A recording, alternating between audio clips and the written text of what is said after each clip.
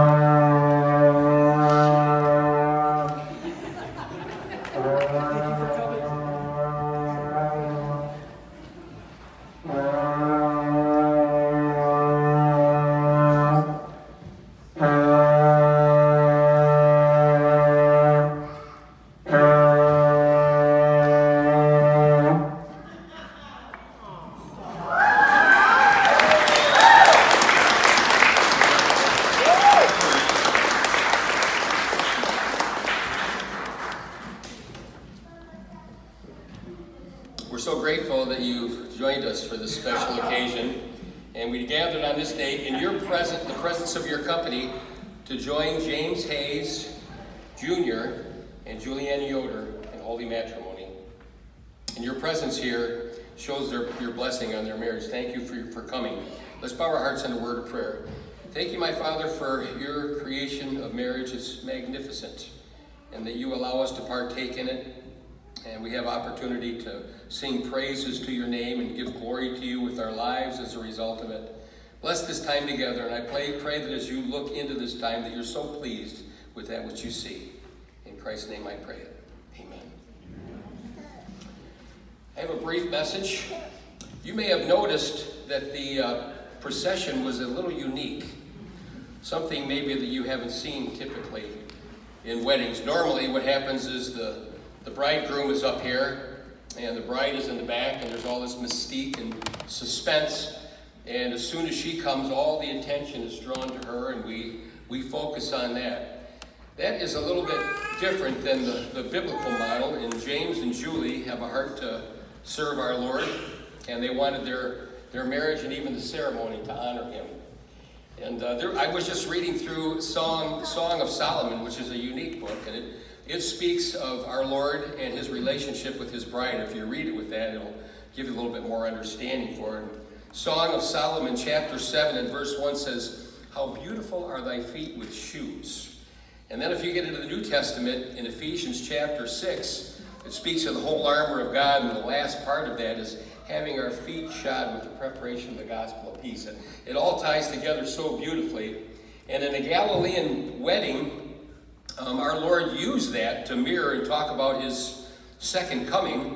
A bridegroom would go and he would spend almost a year away building a home. And he would wait for his father to tell him when to go get his bride. And the disciples asked him, when's your second return going to be? And he says, look, the angels don't even know that, but my Father in heaven. So they wanted their wedding ceremony to put the focus on the bridegroom. Jesus Christ is the bridegroom, and his church is the bride. And I'm grateful for that.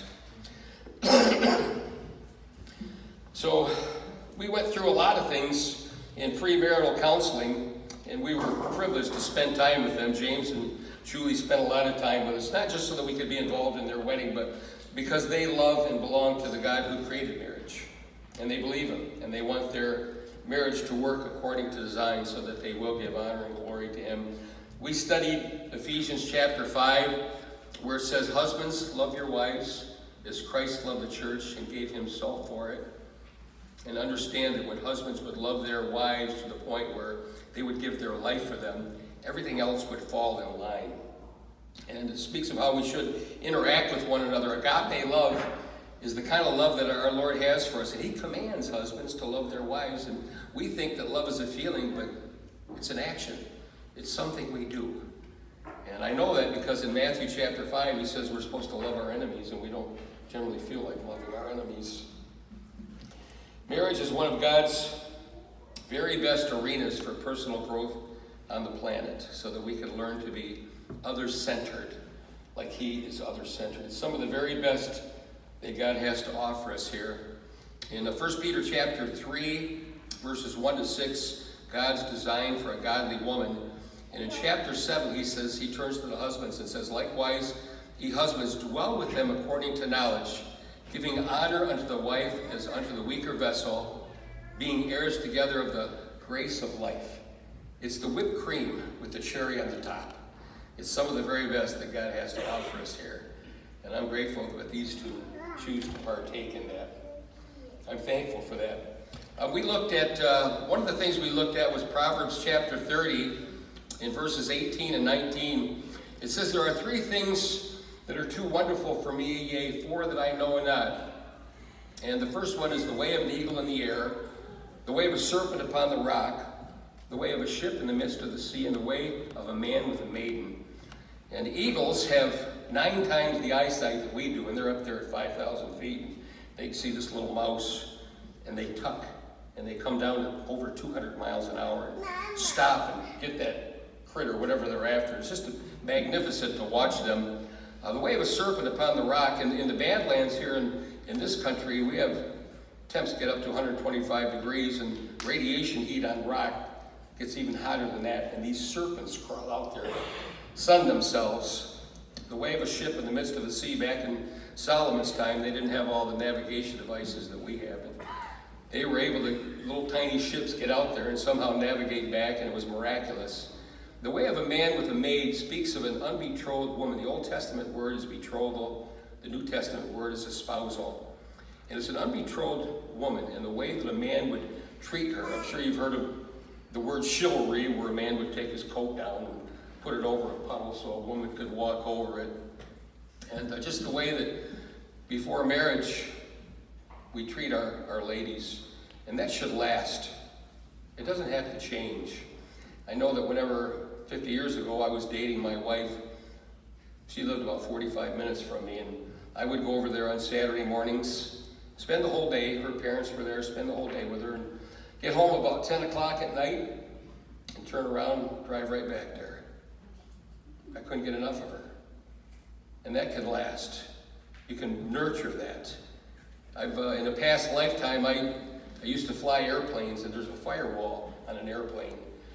If an engine catches fire, it gives you a little bit of time to get back down on the ground. I recommend taking care of the engine so you don't have a fire. I think that's just prudent. And in marriage, a lot of people use the commitment as the firewall. Well, I made this commitment. I don't think you have to go there. I think you just nurture and care for and enjoy and have fun with each other. And you guys have already demonstrated that you do that, and I know you're going to continue and be a good example for us. I appreciate that. I'm excited for you guys. I'm really excited to watch them grow as they carve out a life and grow together, and I'm honored and thankful to have a small part in their lives. It's a privilege, and I mean that with my whole heart. Finally, marriage is a picture of salvation. When a man comes to a woman and he says, I want you, I choose you for the rest of my life, I want to spend my life with you, and she says, I want you, God seals that. And he makes 2 one. And in Malachi chapter 2, he says, I hate putting away. It was never intended to be that way. And our Lord, in Revelation 13:8, says, the Lamb slain from the foundation of the world. And again, he's the bridegroom of his church. He committed with his life. And when I come into him and I say, all right, I want you, I pick you, I choose you, he seals that. And in Hebrews 13:5, he says, I'll never leave you or forsake you. So my prayer for James and Julie is that every brushstroke of these pictures that God has given us would be a portrait of their marriage, applied with care and concern for the other. And as a result, their marriage is going to be a great and a tremendous example of the life that Christ not only demonstrates, but daily, moment by moment, gives to his bride and her faithfulness to him. So that wasn't even 15 minutes, eh? How about that? So now, realizing the seriousness of the vows that you are about to take, they are not going to be saying these words as rote. They're going to be carefully considering them, making a covenant with our Lord. He's involved in this. And the picture is that he's at the top, and the closer they get to him, the closer they get to each other. So realizing the seriousness of the vows you're about to take, if you intend to to accept one another until death does you part, and make that evident by turning toward one another and holding hands, looking in one another's eyes, and as I said, right into the soul, right into her soul. There it is. She's in there, yep, inside and out. So James, please repeat after me. I, James, with God's help, and in covenant with him, to promise to love, and serve Julianne, as her husband, as Christ loves his church. And here's the question to which you will say, I do. As long as you both shall live? As long as us both shall live, I do. Praise the Lord. Praise the Lord. All right, Julianne. I, Julianne, with God's help, and in covenant with him, do promise to love, serve and respect James, as his wife, as the church should love Christ. And here's the question, as long as you both shall live? I do. Praise the Lord. What symbol do you have of your covenant, James? I have a ring.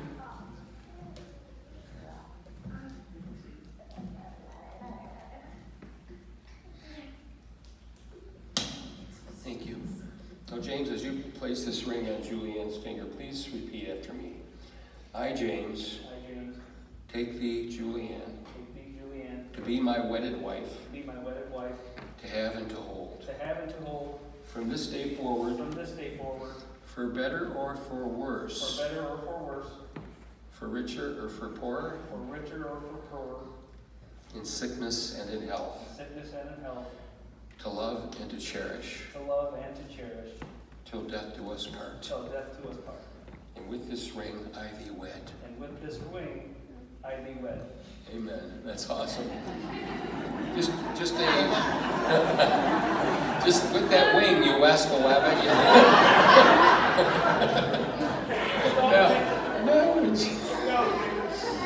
Which is a little sidebar. That word wed comes from an Anglo-Saxon word, Widian, that means covenant. So what symbol do you have of your covenant, Julianne?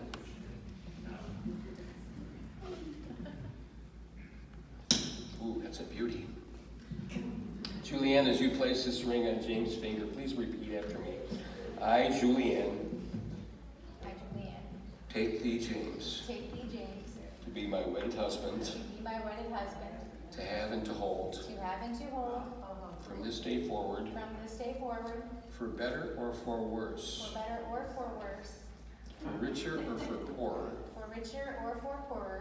in sickness and in health, to love and to cherish, till death do us part.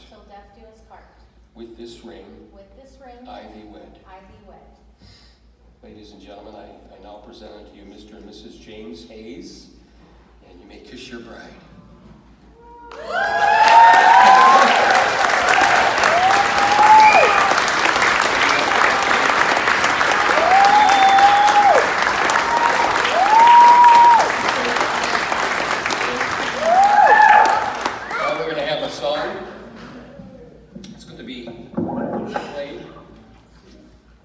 Says it's Russ. Yeah, you don't know anything about this. This is my gift to James.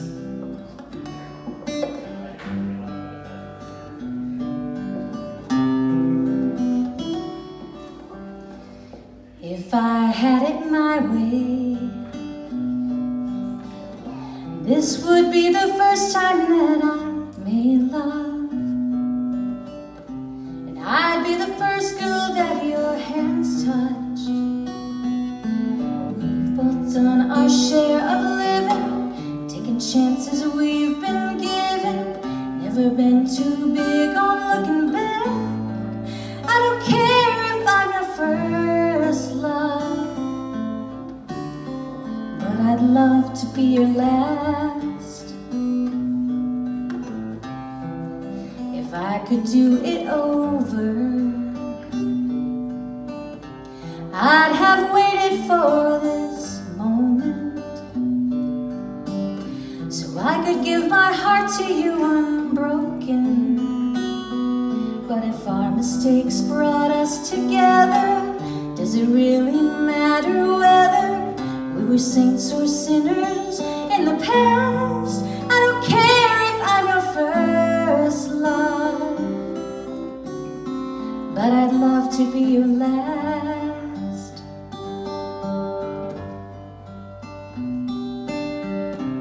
All I know is what I see when I look at you,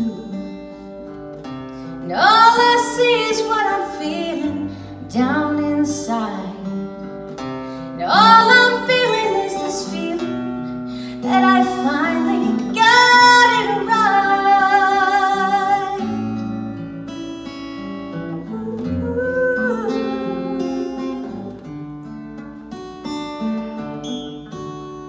When I wake up tomorrow, I'm gonna wrap my arms around you. Thank the Lord above I found you, 'cause I know your heart has so much more than anyone has touched before, and nothing matters more to me than that. I don't care if I'm your first love, but I'd love to be your last. I don't care if I'm your first love, but I'd love to be your last.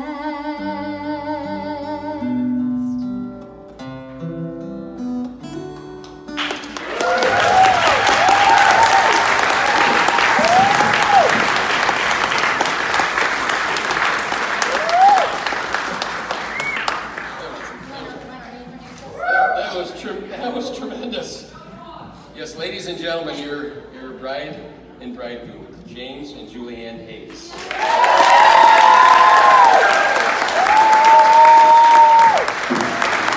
I'd like also, at this time, to introduce the best man and matron of honor, Chris Hampton and Jeanette Plummer.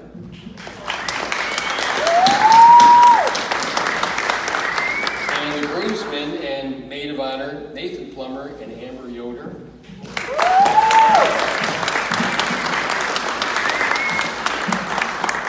And the ring bearer and the flower girl, James and Lily Hays.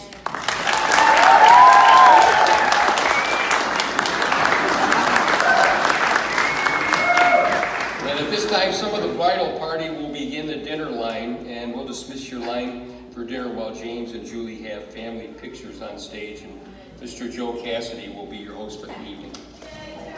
Thank you very much.